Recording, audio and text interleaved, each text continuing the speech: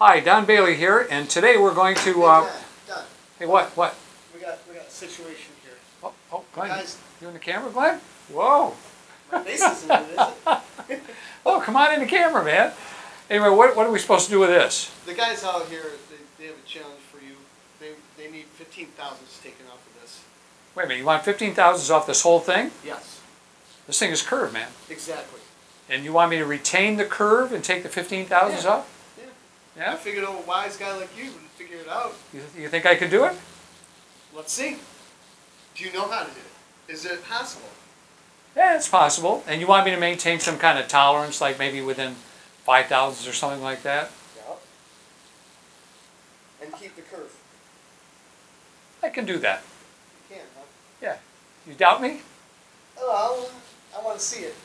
We're going to see it, man. See proof. Let's go back there. I'm going to show you how to do it, dude. Let's go. All right. Oh, wait a minute. Forgot my safety glasses. You know, at one point I forgot to put them on. I got chastised for it. So from now on, I'm wearing it when I go in the men's room.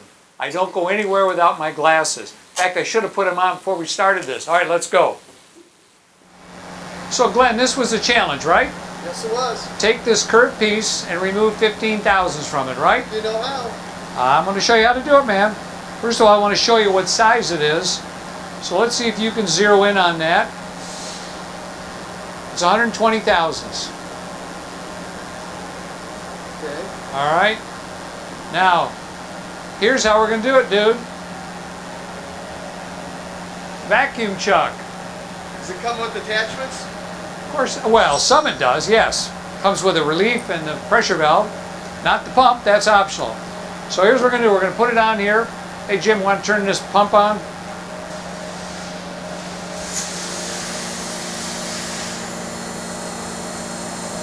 There we go. We got it down good and flat. Now notice I've got it up against the back rail and up against the side rail. That'll give us some extra support. Is the rail lower? The rail's a little bit lower. That's correct. Okay. All right, so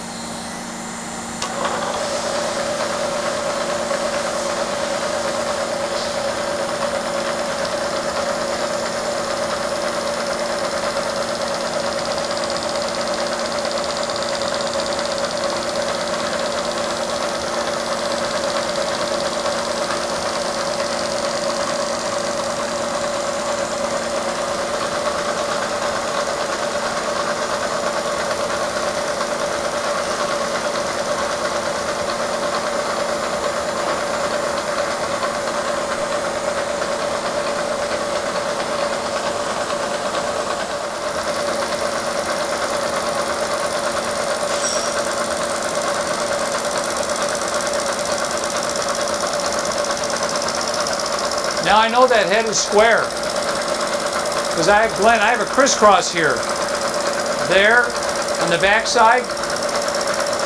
So I know this cutter head is absolutely square to the machine. It's a beautiful crisscross pattern that you wouldn't get unless the head was square. It looks really nice. Almost like a vinyl record. It does. Making records. Don's making some tunes.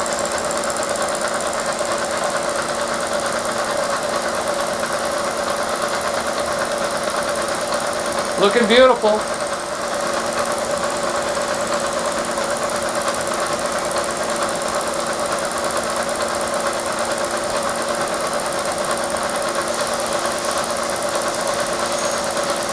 It's working really well.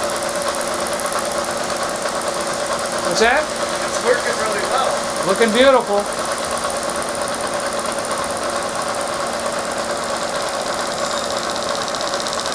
What's the PSI on that?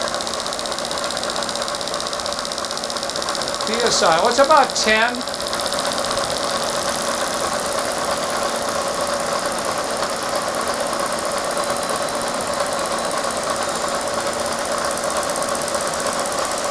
I'm impressed. So am I. And you said it couldn't be done, right? Well, I've never seen it done.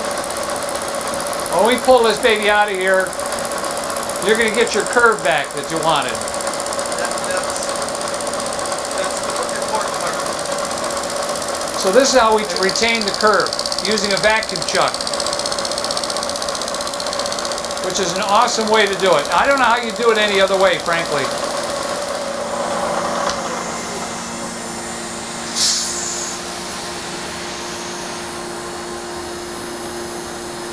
Now, you see that little imperfection right there? It's not much, but Yeah. the chips itself got wrapped on the cutter, and that's what caused that. All the long strands. Yeah, but more importantly, look at that. Still have the curve.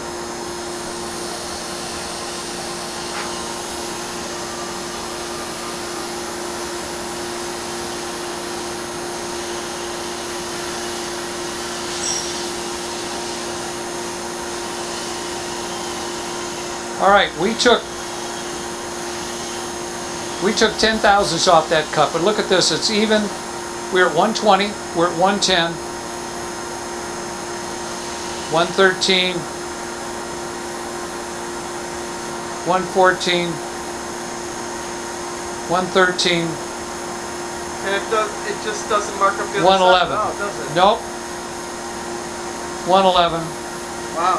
So we're within a couple of thousands. Now, if we want to get this down to the 15,000 you want off there, I can put it back in and take another 5,000, or we can let it go at this. The point is, I was able to prove to you that we could remove some stock from this piece and still retain the curve.